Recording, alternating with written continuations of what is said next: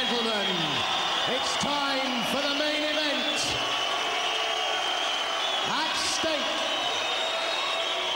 the British featherweight title. Are you ready for some haymakers?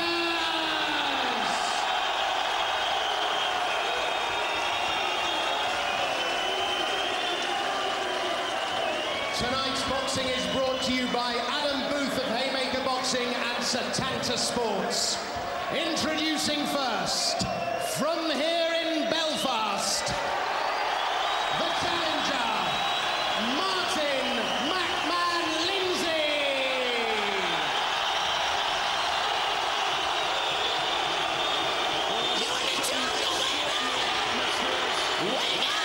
I can hardly make myself heard over the bedlam here at the Ulster Hall. There is not a spare seat in the place. And Martin Lindsay from West Belfast, just listen to the reception.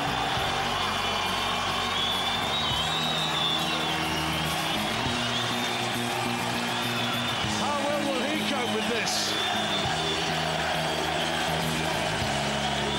The biggest night of his life and a terrific opportunity. And to say he is the favourite of the crowd would be something of an understatement. Not the betting favourite, but so far as Belfast's concerned, a man ready to be crowned champion. And from Edinburgh in Scotland, the British featherweight champion, Appleby.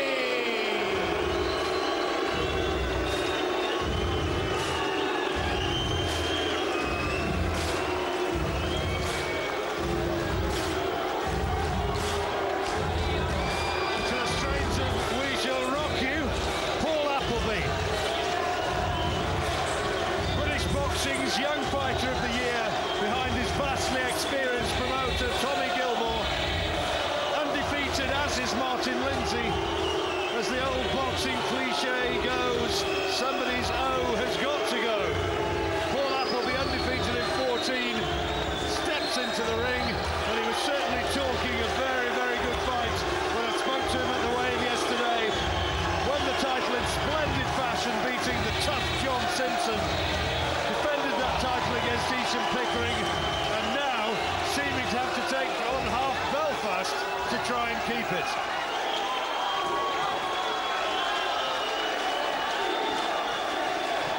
Ladies and gentlemen, we have 12 three-minute rounds to decide the British featherweight title. In the blue corner, introducing first, in the red corner, wearing white and gold shorts. I'm sorry, ladies and gentlemen, introducing first, in the red corner, wearing blue and white shorts. Weighing in at 8 stone and 13 pounds.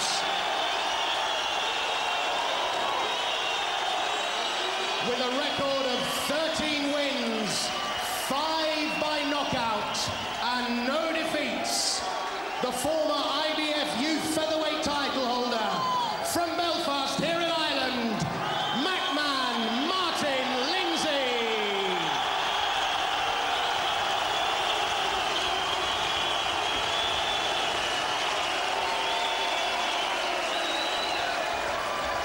And in the blue corner, wearing white and gold shorts, weighing in at 8 stone and 13 pounds, with a record of 14 wins, 9 by knockout, and no defeats. The youngest ever British featherweight champion and the 2008 Boxing Writers Club Best Young British Boxer of the Year. From Edinburgh in Scotland, Appleby.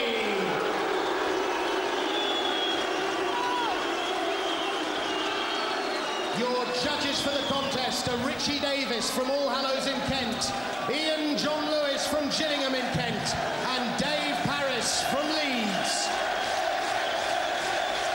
Your referee for the bout is Howard Foster from Doncaster. Leicester in Yorkshire, and he will now give his instructions to the boxers. Okay, lads, spoke to you both in the dressing room. You both know what I expect. Keep it clean, break straight away when told.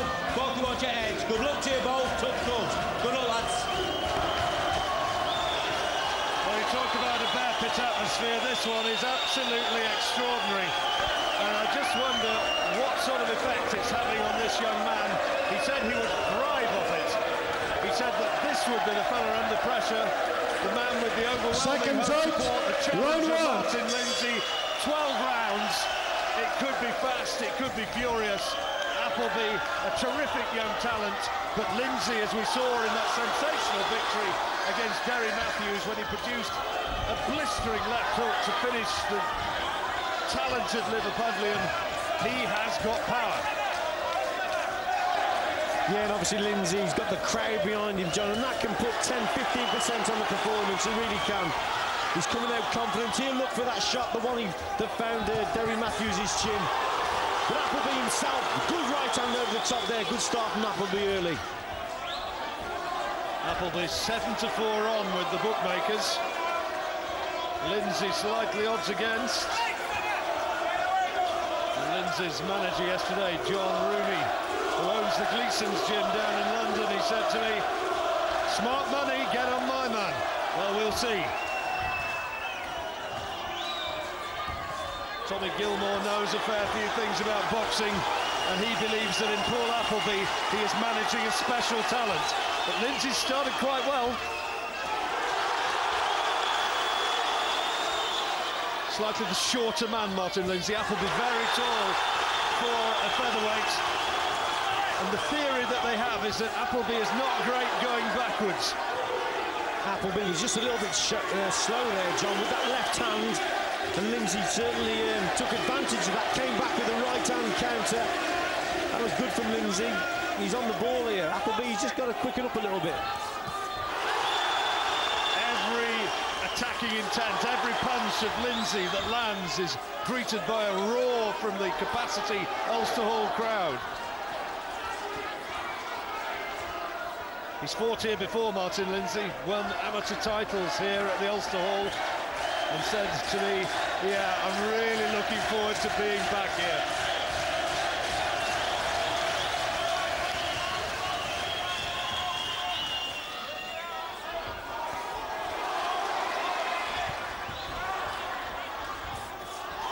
Really is a decent start, this, from Martin Lindsay.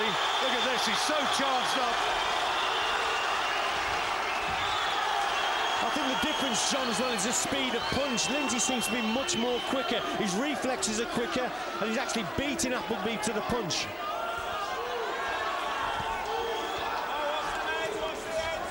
Appleby says that he's been working in the gym, concentrating on defence. That's where he's been trying to improve himself. And that he wasn't really at the races when he fought Isham Pickering. But you just wonder, he's such a big lad for a featherweight, you just wonder whether at some point in his career he's going to really feel the rigours of having made that 9-stone limit. Lindsay, of course, will believe that that could be tonight. What an excellent opening round. Good round, and a good round for Lindsay. Certainly, yeah, he took that opening round quicker to the punch. And looking at Appleby there, he was just too slow. So, yeah, good round for Lindsay. Keep the hand in the jaw. Keep working the hand in the jaw. Set everything up with the straight lace punches. Get the overtops when you see them. I'm going to be around on them. Drink of water! Drink of water! That's us now. Carol Nugent is the trainer from the Immaculate Club on the Falls Road in the west of Belfast, and here you see some of the action. Yeah, some good work here from Lindsay on John Corners, 10 right seconds. hand over the top, there it is there. 2 or 3 shots going in. He follows up with the attack with the left hooks. Better, good round for Lindsay. He took Round 2. So into the second round, and the first round given by Richie to Martin Lindsay.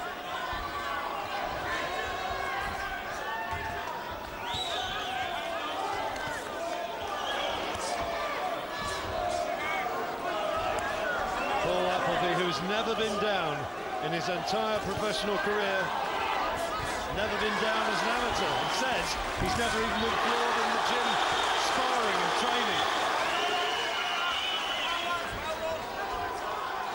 Been a pro since 2006. You could argue that this is potentially the toughest night of his career. Biggest payday by a long way. You can barely make yourself heard over bedlam cacophony here. Yeah, it's absolute nightmare with the sound.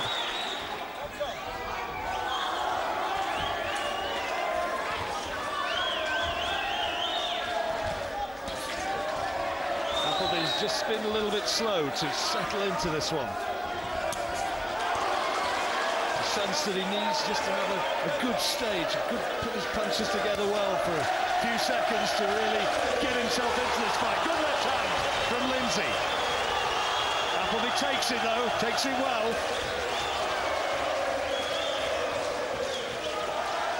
It's the left hook, John, isn't it, from Lindsay that's the one that's been catching Appleby, especially to the body.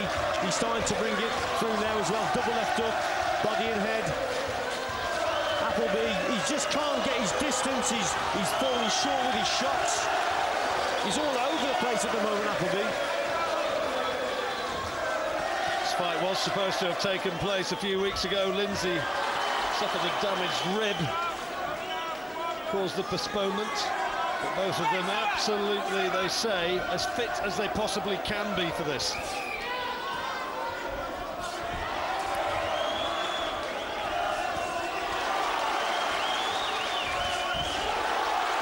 Degree educated, he's got a degree in business finance, and he'll know that the fat end of the purse is going to the champion. But what an opportunity it is for him, and how well he started. He's got to maintain it though. It's a 12-rounder. Well, this is it. He hasn't been 12 rounds before, has he? But at the moment he's got the timing right.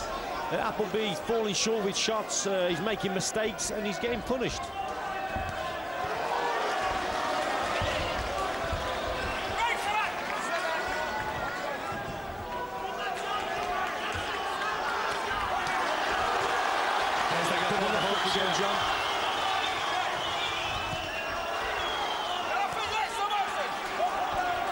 Lindsay said he has fought in front of a big crowd before, fought over in Canada on the undercard of the Steve Molitor promotion. That was a little bit better from Appleby, but still not good enough, I don't think, to take the round. He signalled to his fans as he made his way back to the corner saying, yeah, I'm okay, but I'm not too sure.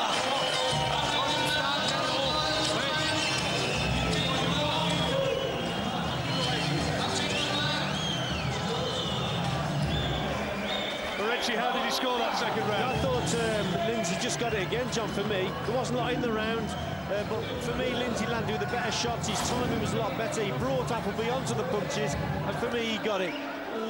That double left hook especially, when he's whipping it into the body and the head. There's a good left hook there that went in. It was better work from Lindsay. Appleby was coming forward, but it was scrappy, and the punches weren't landing, in my opinion, and better round for Lindsay. Corners, 10 seconds. Lindsay said, if I can maintain my game plan, it's going to be my fight. His game plan has prevailed so far. Third round underway.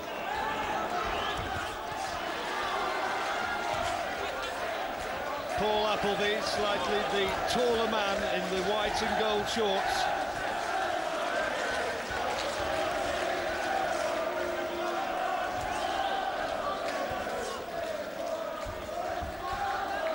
See, John, he's just falling short, Appleby. He's got to quicken those feet up a little bit. Got to step in there, maybe beyond that double jab or certainly a long straight jab. But it's the feet. He's got to get the feet into range. Probably trying to physically impose himself on Lindsay here. There's a wild look about a lot of his work, though.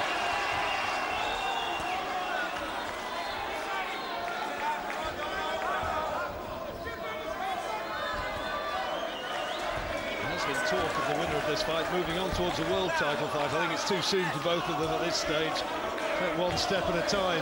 European titles may be more relevant and more realistic. A chance chorus of the crowd go up once more. Not exactly supportive of Paul Appleby, as you can perhaps hear in the background. Well, not supportive of him, but I'll tell you what, he's having a better round this round, John, Appleby. Yep, he's just settling into it a bit better, and he's just getting the chance to bully his man a bit, isn't he? Trying to throw him backwards, trying to put Lindsay into reverse gear.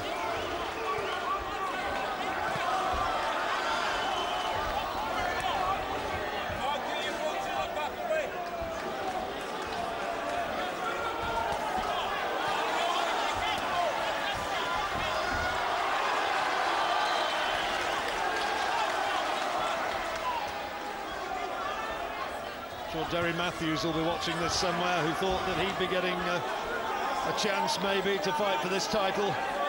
It all went so wrong when Lindsay landed that left hook, which was one of the punches of the year.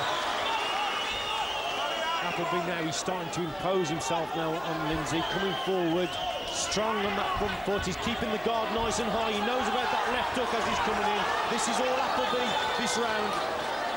Far, far better, isn't it? Much better.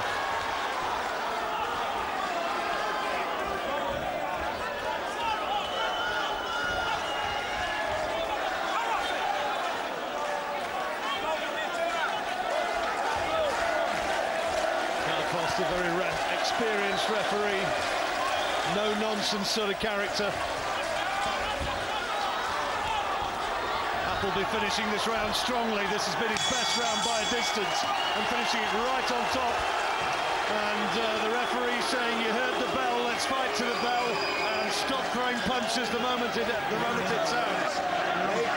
Listening on is not really the voice debate, or the fuck about. So what I'm saying is, it's a long way to go. We've got to keep our distance, keep engagement, keep focusing, keep behind the job, keep looking at them, get a rhythm break, get a rhythm. We've got to keep boxing the same fight as we've been boxing. Right? Because he's going to come back to the ball. You're not going to sick of him. Better work from Lindsay, from Appleby rather, in that last round. We're actually seeing Lindsay landing a couple of shots, but Appleby, good tactics, keeping the guard nice and high, imposing himself on his opponent, coming forward, and he was working to the body as well with that left hook. There's one there downstairs, wasn't too far away, but better work, right hand coming up. There's one, nearly got through there. Well, Richie's got this 2 rounds to 1 in Martin Lindsay's favour at the moment. The last one going to Paul Appleby.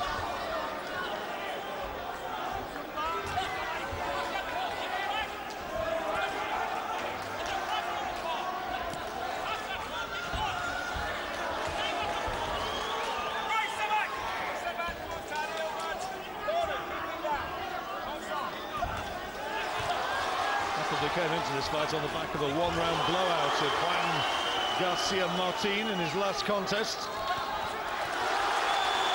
Martin Lindsay hasn't fought since the Derry Matthews fight back at the rear end of last year. It's better from Appleby. The smear of blood on the face of Appleby. I'm not sure if that might not have come from his nose. There's a mouse underneath the left eye of Lindsay, which is starting to swell up. Could be a factor the further the fight goes, if it starts to affect his vision. Appleby looks so much bigger as well, John. He looks like he could probably go 2 divisions. Such a big frame.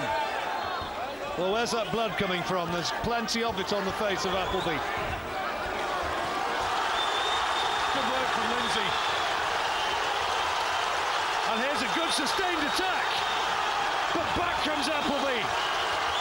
Could turn out to be something of a fistic war, this one. Look at the crowd trying to urge both men forward.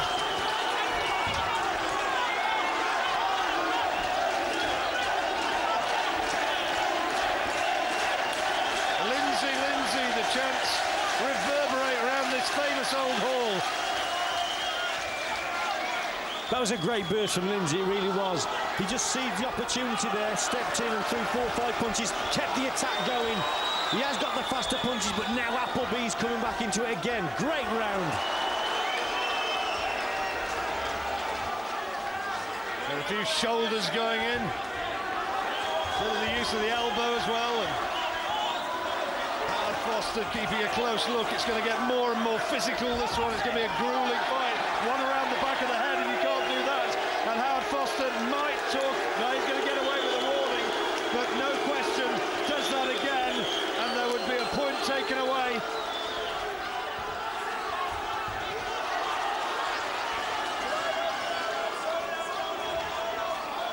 Blood, I think, coming from the nose of Appleby. Lindsay, who had a slight black eye before the fight started, which he sustained in sparring. Not 4 rounds gone yet. What a pace.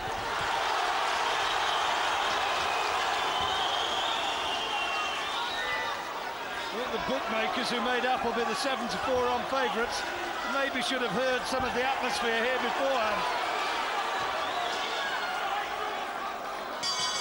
Good round, really good round. Tough one to score that. I'm going Lindsay, 10-9 there.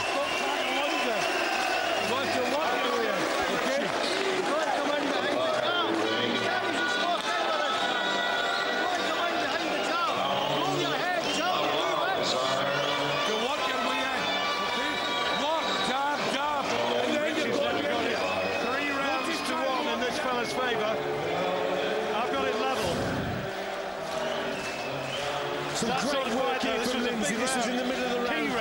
And that's a sustained attack coming through from Lindsay. Well, it was a nip and tuck round, wasn't it? It really was. That was Lindsay earlier on, putting 4 or 5 punches together, but towards the end of the round, then Appleby came back. If I had to go either way, I'm just going to go Lindsay. I just thought he nicked it.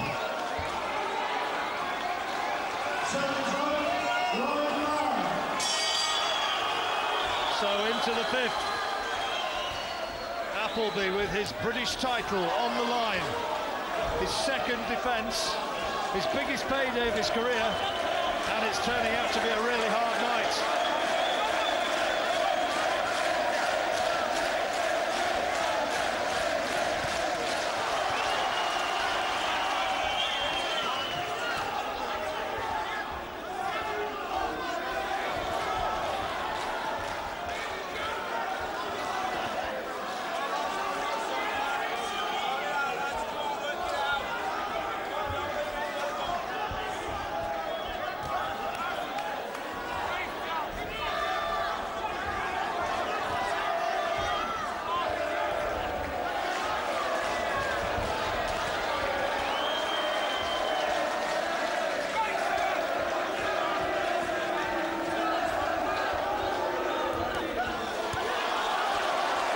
Enjoying the work to the body. He's fired in some really good body shots, and he tries to force Appleby onto the back foot.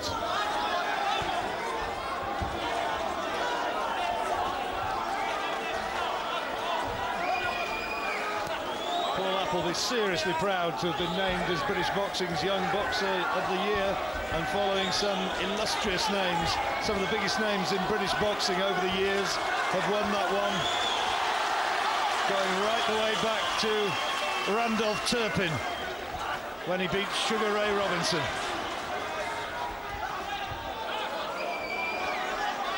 Good right hand there from Appleby. Caught Lindsay with a cracking shot. Lindsay's doing the better combination work. The better single shots are coming from Appleby.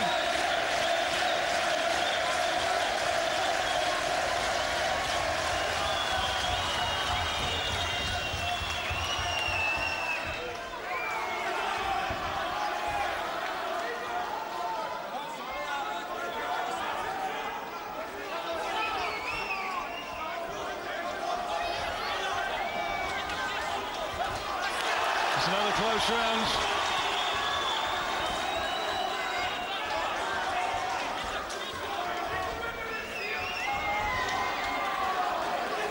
Appleby coming on strong. Lindsay forced to cover up.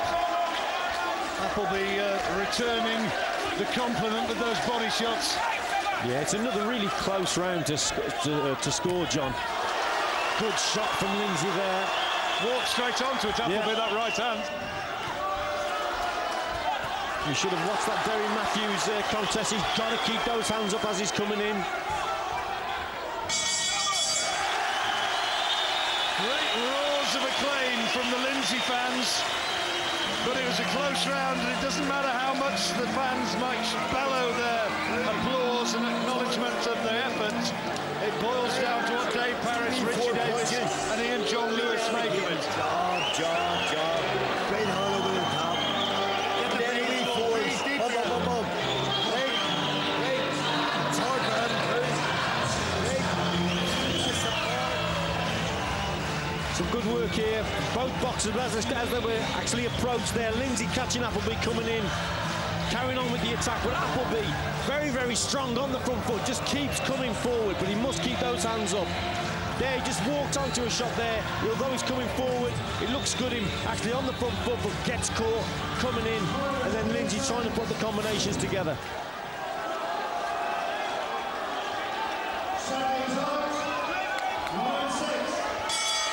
Tommy Gilmore, Paul Appleby's manager, having a close look at how Richie Woodall's scoring is at the moment. He's got Lindsay ahead by 48 points to 47.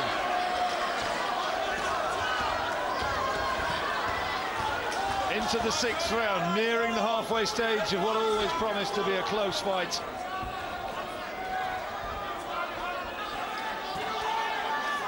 Lindsay started like a train, but I just got the impression that Appleby's starting to find his measure, but that's a big right hand from Lindsay. Really good shot.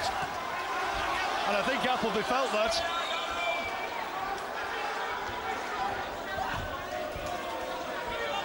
Paul Appleby, let me remind you, the slightly taller figure in the white and gold shorts.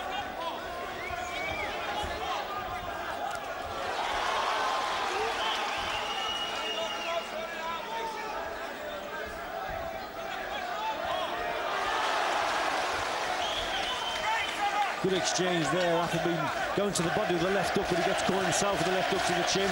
But it's the low left hand of Appleby that's the problem as he's walking in. Keeps walking onto the right hand over the top. Got to get that left hand up a little bit higher.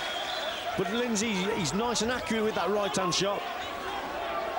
Appleby's face also marking up now, his left eye. His right eye, rather, underneath it, it's swelling up a bit. Not surprising, really, because there's a huge amount of leather been thrown in there. Committed fans of both men, living every punch. Appleby being waved forward by his corner, saying, come on, get forward, push him back, be the first.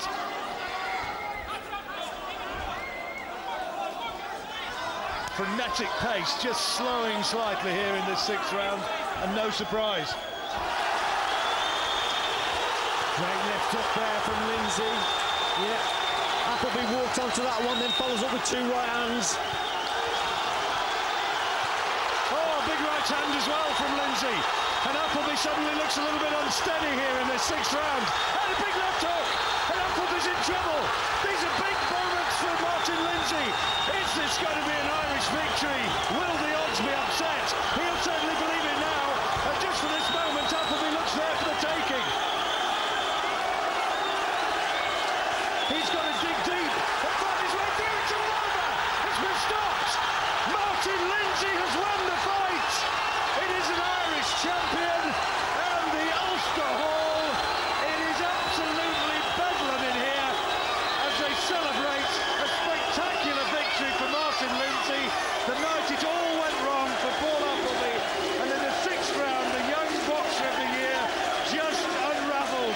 It was hooks that did it, and Appleby, quite rightly, stopped by Howard Foster. Appleby didn't like it, he had disappointment on his face, but the celebrations are all Irish. Unbelievable, John, the scenes around us. There's people barging us at the back. It's incredible, but yeah, what a great finish from Lindsay. The right hand over the top, and it was the left hooks that did the damage. We kept saying that Appleby kept dropping his hands as he was walking forward, and he took one too many, and eventually he cracked, didn't he? It was a great shot over the top, but it was the left hooks that did the damage that finished him off, and I thought the referee was right there to stop it. The big heavyweight Martin Rogan up there, kissing Martin Lindsay in congratulation. Eamon McGee, I can see his face absolutely wreathed in smiles. He's at ringside as well. Scottish featherweight champion. Due chance of easy from the crowd, who for me are getting a little bit too close to this ring. Security struggling to cope with it. But let's look again at how it came. This is how the end came, yeah, Richie. Appleby's walking, that's that right hand we kept talking about. That's the one that started it. Then there was a left hook. Now he was really unsteady on his legs, and Lindsay could sense it. He moved in there to finish the job off. Right hand over the top, there he was. He bravely came back, Appleby would take it. He took a big left hook, and Lindsay moves in here for the finish. I thought the referee was going to jump in here, but he gave him every chance. He parts them, and then eventually Lindsay, he's not going to let him off the hook, John, is he? Scenes here, just moving in here for the finish, and there's a big right hand that will come up pretty shortly that the referee then jumps in, but incredible, really was. There's the right hand and the referee's in, and that was the right thing to do.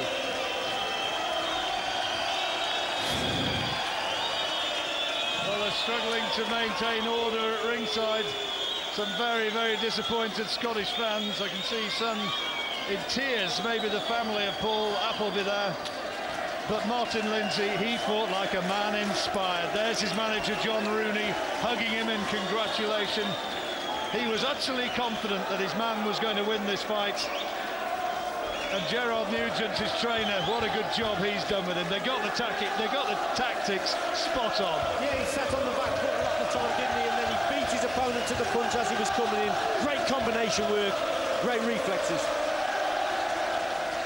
So, a night of Scottish disappointment, but here in one of the most famous old arenas in the country, the Ulster Hall in Belfast, it's the night of Irish celebration, and Martin Lindsay is the champion. And that result now will be confirmed by our Master of Ceremonies, and the place, well, they will raise the roof. Ladies and gentlemen, what a noise!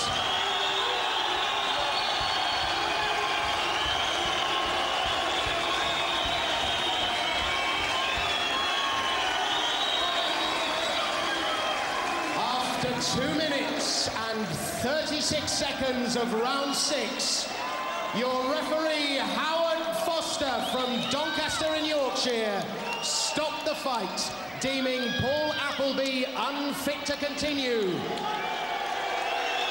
Which